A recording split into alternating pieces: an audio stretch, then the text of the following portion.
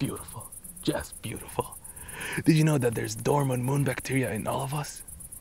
And when the moon's full like that, your testosterone activates to alien levels. Wow, that's amazing. I know, right?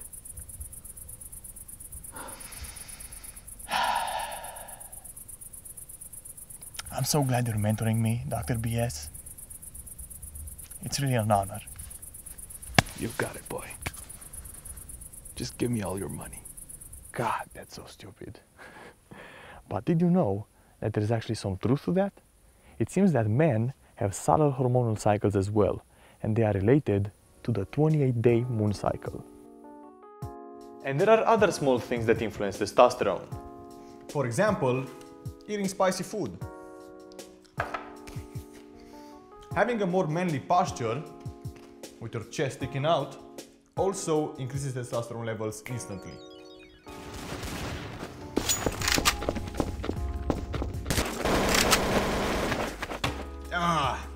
Winning or losing in a game also affects testosterone levels. Apparently, when Italy lost the World Cup final to Brazil in 1994, tests on Italian fans showed that their testosterone levels fell 25% that evening.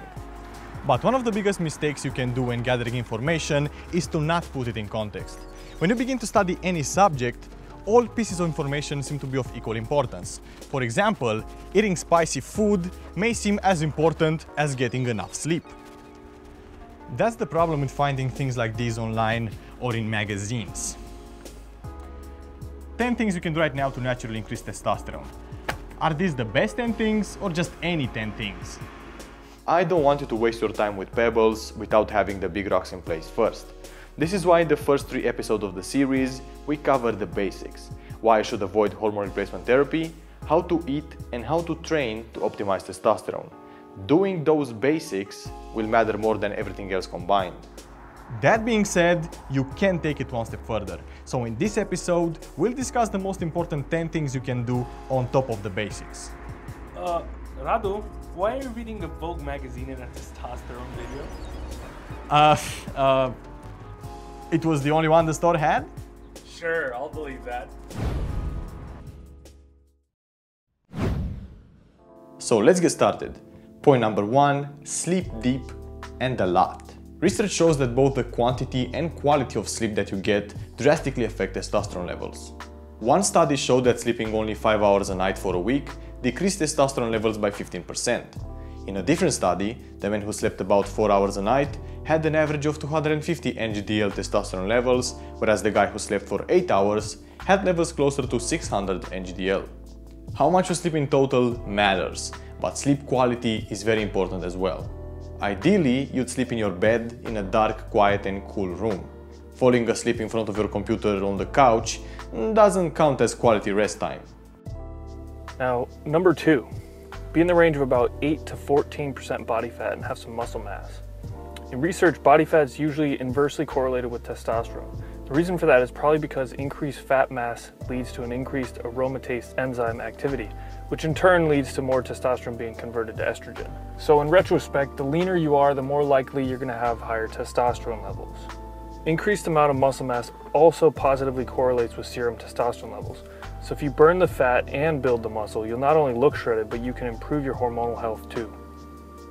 Becoming more relaxed, more serene, reduces cortisol levels, the stress hormone. And that's good, because cortisol is indirectly correlated with testosterone. Cortisol is made from the same raw material as testosterone is, pregnenolone. High levels of cortisol can literally destroy your free testosterone molecules inside the testicles and in the bloodstream. I know this is easier said than done, but becoming more relaxed, letting go of stressors in your life, is one of the best things that you can do for your hormones and for your health in general. It's not fully understood, but more sexual activity leads to higher testosterone. It is theorized that it's an interplay with dominance, feeling of power, feeling of success, pheromones, dopamine, and interpersonal touch. And the most telling study on this is the Baltimore longitudinal study on aging. It was done on men over 60 years of age, and those with higher level of sexual activity had significantly greater serum testosterone levels. It's also been seen in couples that on the nights that there is sexual activity, testosterone levels are significantly higher than on the nights that they don't have sex. Yeah, come on. Yeah, that's it. Oh, what you doing, Victoria? Come on. There seems to be this common misbelief that masturbation somehow drains testosterone from your body. That's not true. However, busting a nut doesn't produce the same increase in testosterone as sex does. A study of 44 men visiting a sex club showed that the guys who went there only to watch other people have sex had an average increase of 11% in their testosterone levels, whereas the guys who went there and actually had sex noted an average increase of 72%. It's well documented that chronic alcoholics tend to have significantly lower levels of testosterone and significantly higher estrogen levels than their non-alcoholic peers. This is because alcohol increases the activity of the enzyme aromatase, which converts testosterone to estrogen, increases oxidative stress in the body, and increases the release of the hormone prolactin. Luckily though, it's all dose dependent. Low alcohol consumption isn't that bad for male hormone production. In one study, 2 glasses of red wine produced a decrease in testosterone of only 7%. So if your goal is to really optimize your testosterone production, you should reduce the frequency and the amount of alcohol that you drink, but you don't have to give it up entirely. Some synthetic chemicals or natural substances can alter the functioning of the endocrine system. Unfortunately, some of these chemicals are used generously in modern personal care items, plastics, preservatives, pesticides, and many other appliances. Out of the thousands of substances out there, most are relatively harmless. But there are some compounds that have been proven to interfere with hormone production. Here are the most common substances that do that. We highly recommend that you check the labels of the products you use regularly to make sure you're avoiding these substances.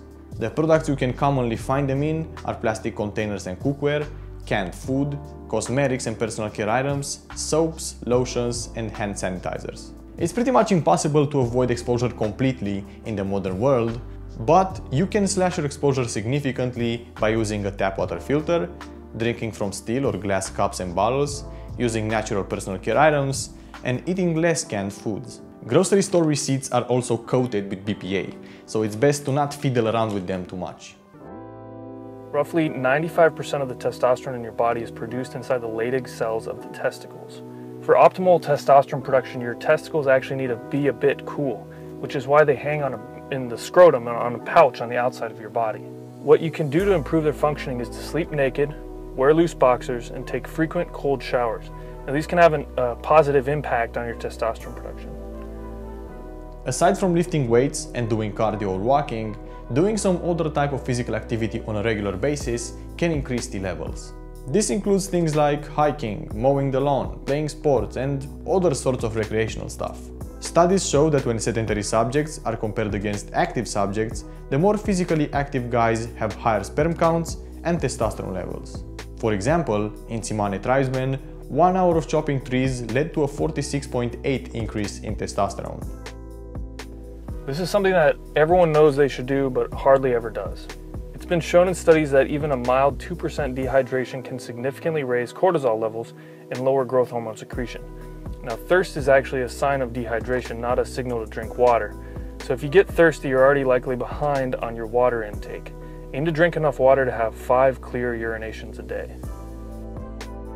A few interesting studies have shown that after a short-term fast, your androgen receptors become more sensitive towards testosterone than what they would be if you'd eat on a constant basis. Interestingly enough, even after a 10-day water fast, refeeding increased testosterone levels above the previous baseline. The form of intermittent fasting I recommend is simply skipping breakfast and eating 4 to 6 hours after waking up. This way, you spend 15 to 18 hours fasted and you get all your calories in the second part of the day. Hey, it's Radu again. Thanks for watching this video. All the 10 things that we covered in this video are addressed in much greater detail in the ebook 52 Ways to Naturally Increase Testosterone. Click on it to get it for free. To check out Chris's complete program for T optimization, click on Test Shock. And for more videos like this one, make sure you subscribe to both of our channels.